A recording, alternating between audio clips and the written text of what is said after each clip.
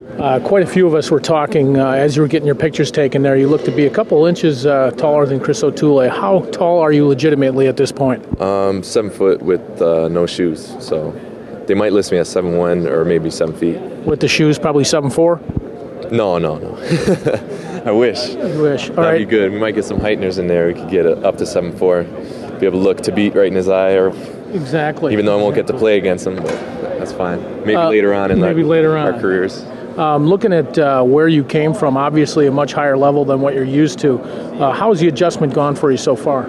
The adjustment's been great. Like as soon as we got here, me, Chris, Jimmy, and Joe landed here on June 26th, and right away we were thrown into open gym sessions, and like it's definitely a really fast pace and more aggressive.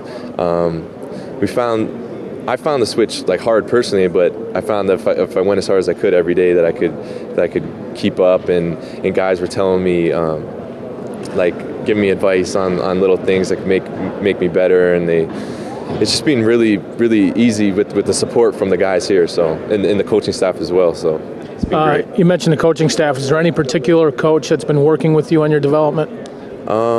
Yeah, Coach Lair for sure is specializes with big men, so he's been helping me a lot with my shooting touch and just like having a soft touch around the rim and stuff. Also with post drills, like he's been putting me, Chris, and Burke, and Pat also through a series of post drills almost every day. So we're getting a lot better at that. I see Dale Lair's helped me out the most. Having been to some of the open gyms in the past, it's not unusual for a little skirmish to break out between teammates. Having seen your brother on YouTube, when you get in a little tussle with one of your teammates, do you tend to pull the jersey over the top of the head and then go at the body? No, not at all. We have had a couple little scrums in open gym, but it's been mostly like as soon as it happens, other guys will pull you back and stuff like that. So no one's been jerseyed as of yet. So we're all right with that. Looking at your past, I believe you did play hockey and lacrosse, but not basketball until a little bit later. Mm-hmm. How did playing those other sports help you in basketball?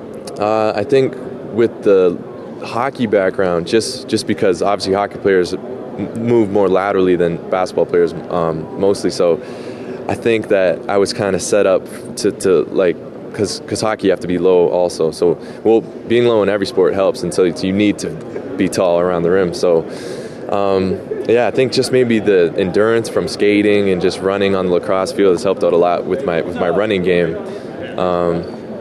I can get up and down the court pretty fast for someone 7 foot, 250 pounds. So, I'd say the lateral movement the most has helped out. With the lateral movement, you think help you more on defense? Oh, yeah. Defensively, for sure. Like hockey and lacrosse, I played defense in both sports. So that's my thing, protect that goalie, protect the net. Exactly.